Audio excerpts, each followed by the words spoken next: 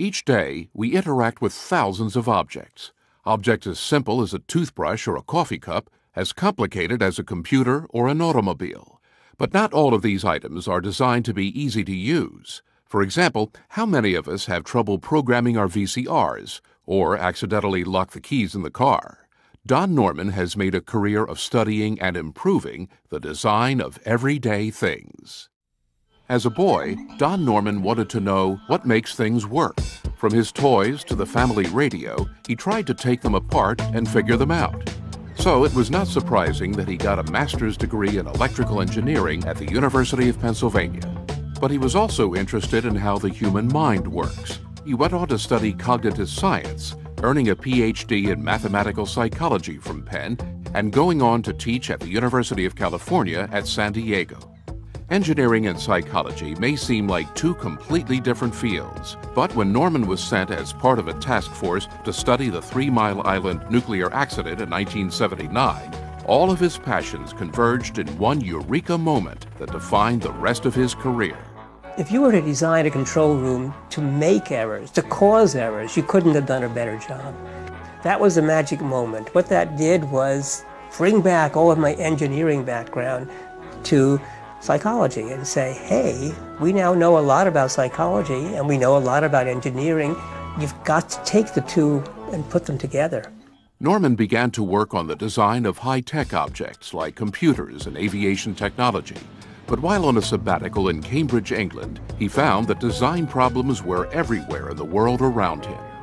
I discovered I couldn't work the water faucets, water taps, or the light switches, or the stove. I couldn't even open doors. I couldn't figure out whether I should push or pull. I asked myself one major question. I said, I walk around the world, encounter new objects all of the time. How do I know how to use them? Norman's observations led him to write a book that has become a classic, The Design of Everyday Things. So I tried to understand this communication process between the object and the person. What were the signals that let me understand it? Norman asked, how do people relate to the objects that they encounter every day? He found that many objects that were difficult to use could be improved by teaching designers a set of simple but powerful principles that force them to think about how their products would be used, who would be using them, and why. What I tell designers and engineers is that they need to understand the context in which the tool, device they are using is to be employed. A problem with many designers and engineers is that they're too logical. And logic is wonderful, but it doesn't describe real behavior. And when we're designing technology, we have to design for real people. Norman observed that emotions play a crucial role in good design. Even if we understand an object on a cognitive or intellectual level, we might still hate using it, which makes that design a failure.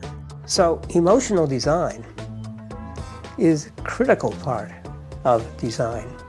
Things that we come to love, things that we come to hate. Cognition is trying to understand and interpret the world. Emotion is an information processing system in the head that is evaluating the world, determining what's good or bad, safe or dangerous. And it takes precedence over cognition most of the time. He believes that even if you need to be taught how to use it the first time, if the object is designed well, you will never need to relearn how to use it. And one of the things I teach about design is, it's okay if you can't use it the first time. It's okay if you have to read a book or someone has to instruct you.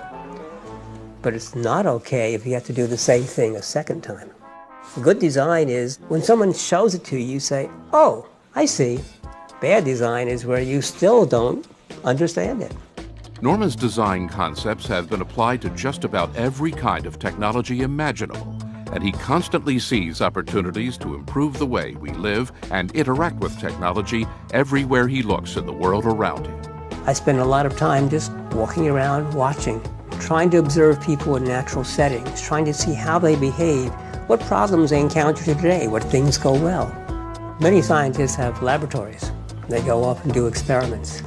To me, my laboratory is the real world. The 2006 Benjamin Franklin Medal in Computer and Cognitive Science is awarded to Donald A. Norman for the development of the field of user-centered design, which utilizes our understanding of how people think to develop technologies designed to be easily usable.